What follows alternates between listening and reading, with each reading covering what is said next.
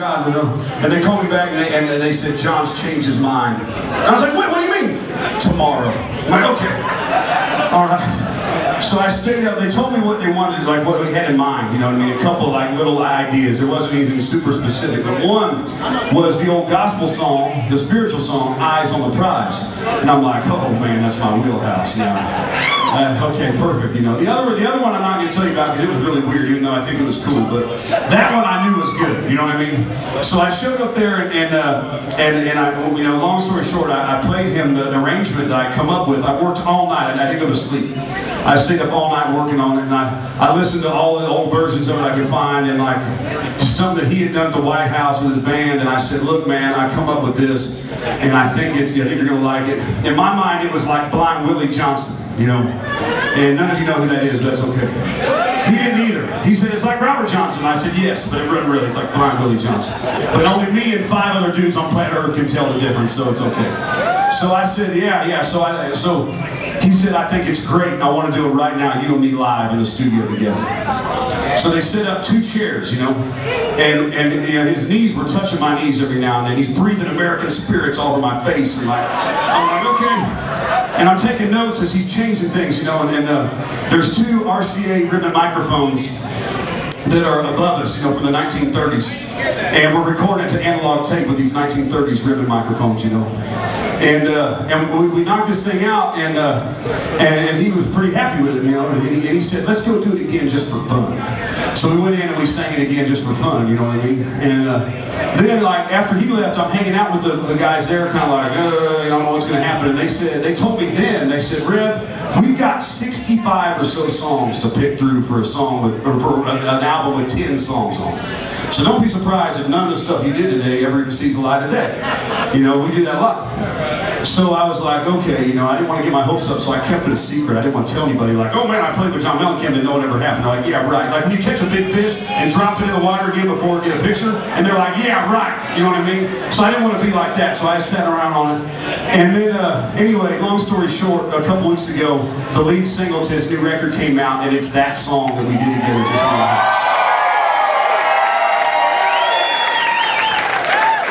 So you should check it out. I'm pretty proud of it. I've been keeping that under my hat for a long time. So I think you should check it out. I'm pretty proud of it. It's the old spiritual song, Eyes on the Prize, like I said, and he sings great on it.